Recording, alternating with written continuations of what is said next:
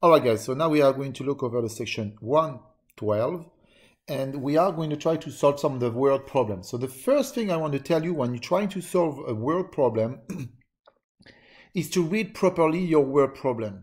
If you read your problem with a voice who doesn't change at all, you're not making the problem interesting, so you cannot have a spark of an idea.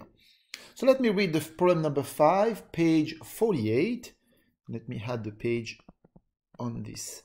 So on the problem number 5, a certain new car costs $5,000 more than the same model new car cost 6 years ago. Together, a new model today and 6 years ago cost $64,000. What was the cost of each? So the question is, find the cost of a car today and find the cost of a car 6 years ago. They are telling you that the car today, Y, is equal to the cost of the car 6 years ago plus $5,000. So right now, your eyes are seeing one equation, and that's the equation Y equal X plus 5,000. They are also telling you that the sum of X plus Y is supposed to be equal to $64,000. So now you have a second equation. When you look at these two equations, you have two equations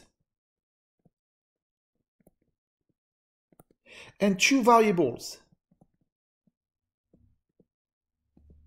Therefore, you can find X and Y by substituting Y from the equation number 1 into the equation number 2.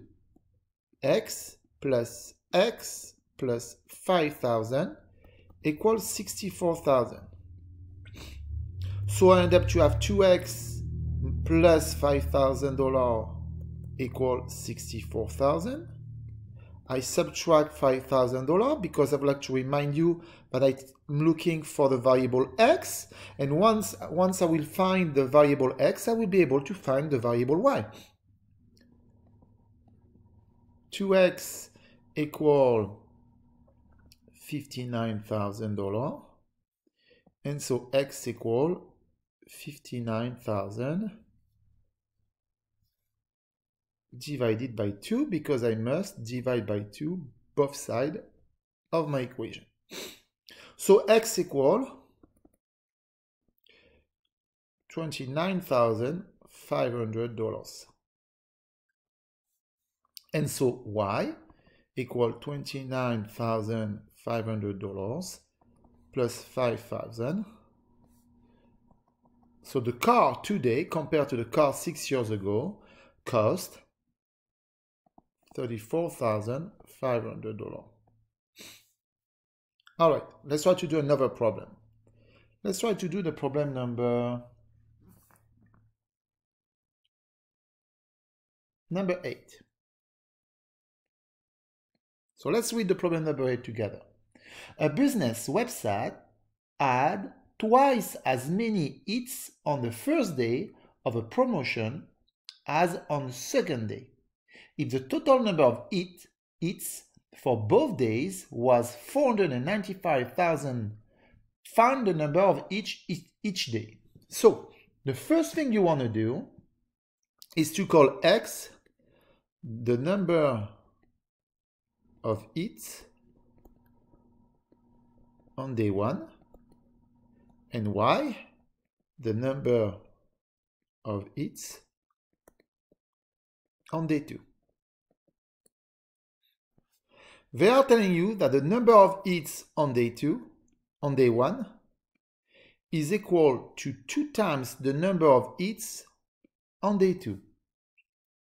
And they are also telling you that the sum of the number of hits on day 1 plus the number of hits on day 2 is equal to 495,000. So that's pretty easy, same idea. I'm going to substitute x inside my equation number 2. I have two equations, two variables. And so if I substitute x from my equation number 1 into my equation number 2, I got 2y plus y. 2y plus y equal 495,000. So 3y equal 495,000.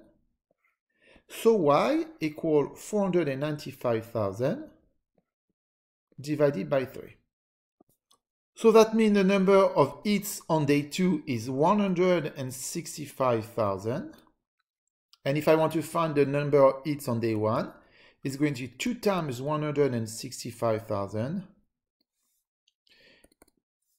which is going to be 330,000 hits. Let's try to do problem number 12. Problem number 12, and what I want to show you is that it is always the same thing. First, you must read properly your problem. Second of all, you need to translate, pull out the information that your problem is giving you in order for them to maybe represent your problem by drawing a picture of your problem, but at least making sure that you are naming the variables the way you want. I decided to use x and y, but I could have used H1 for the hit number 1 and H2 for hit number 2 on day 2 for the previous problem. So on the problem number 12, what do we have? 3 meshed spur gears have a total of 107 teeth.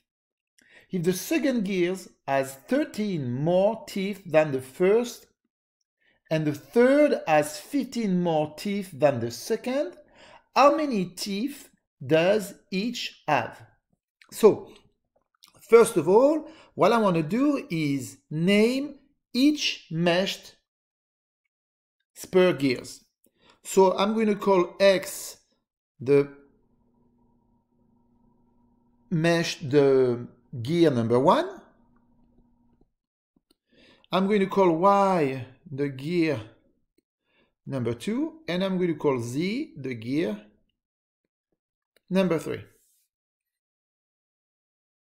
They are telling you that the 3 meshed spur gears have a total of 107 feet. So they are telling you that X plus Y plus Z equal 107. Right now you have one equation, 3 variables. You need to have 2 more equations in order for you to end up to have 3 equations, 3 variables. And if you have 3 equations, 3 variables, you will be able to find each variable by substituting and combining and dividing and subtracting, adding or multiplying. Always this very simple mathematical calculation, what we always do. So how do you find the second equation? They are telling you that the second gear, which is Y, has 13 more teeth than the first one. So Y equal X plus 13. But they're also telling you that the gear number 3, Z, has a 15 more teeth than Y. So it's Y plus 15. Okay, so we have 3 equations, 3 variables. There is several ways to do it. What we can do is try to, you may have the idea to say, I have Y right here. I have Z. I'm going to substitute Y and Z inside the equation number 1. If you do that, you end up to have X plus 13. So far so good. You have only one variable. And plus Z, it's going to be plus Y plus 15 equal 107. When you do that, you have one equation, 2 variables. You must do something else. And to do that, it's going to be very simple. You are going to substitute your Y by X plus 13 a second time, because right now Y appears second time. So you end up to have X plus 13. Then you substitute again Y by X plus 13 plus 15 equal 107. Now we got 3X, 26 plus 5, 31, plus 10, 41, equal 107. I subtract 41 both sides. I don't need this. End up to have 3x equal 106 minus 40, 66. X equals 66 divided by 3 because I divide by 3 both sides. And so x equals 22. Excuse me. So now, in order for me to find y, well, I know that y equals x plus 13. So y equals 22 plus 13, which gives me 35. And I know that z equals y plus 15, which is 50. Let's try to do one more. All right, in this problem number 17, a natural gas pipeline feeds into 3 smaller pipelines, each of which is 2.6 kilometers longer than the main pipeline. The total length of the 4 pipelines is 35.4 kilometers. And the question is, how long is each section? All right, so reading the problem with you very quick. I read first the problem very quickly, and as you can see, I made a tiny mistakes, because when I read the problem with you more slowly, I realized that what they were saying was that the length of the pipeline number 1 is equal to the length of the main pipe plus 2.6 kilometers.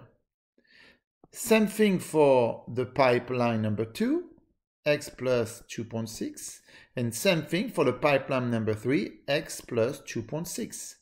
They are also saying that the length of the main pipeline plus y plus z plus w is equal to 35.4.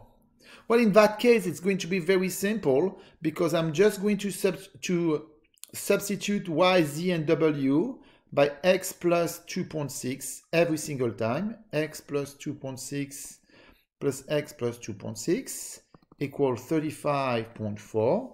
End up to have 1, 2, 3, 4x plus 7.8 equal 35.4. I'm subtracting 7.8 both sides.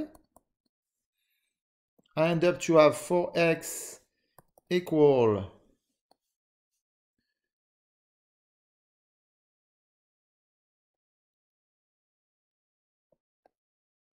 27.6, and then I divide by 4,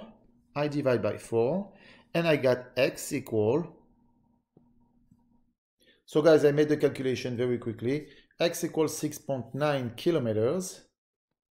That's the length of the main pipe, and so the 3 smaller pipe, y, z, and w, will have each of them a length of 9.5 kilometers. So finally, what I want to say for this section is really take time to read your problem, go very slowly, read your problem properly, name your variable, skip line when you're writing your problem, you're trying to solve your problem. It will help you to have a better vision of what you need to do and where you need to go, and everything should be all right. Thank you very much.